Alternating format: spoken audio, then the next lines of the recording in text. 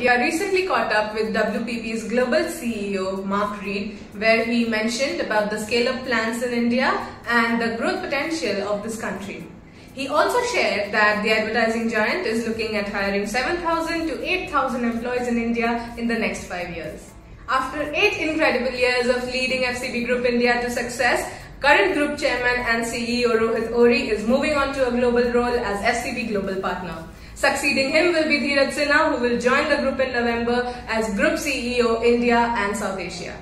Days after India's leading media conglomerates blocked ChatGPT web crawlers' access to their websites, more news publishers have joined the bandwagon. The fresh list includes names like ABP Group, Dainik Jagran, Amar Ujala and India TV.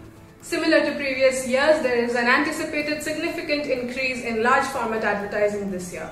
Clients are expected to witness substantial outcomes through impactful advertising campaigns. The Telecom Regulatory Authority of India is planning on bringing out a consultation paper on matters surrounding OTT players, says a media report. The authority is also planning to discuss price parity between OTT video platforms and distribution channels like cable TV and DTH services.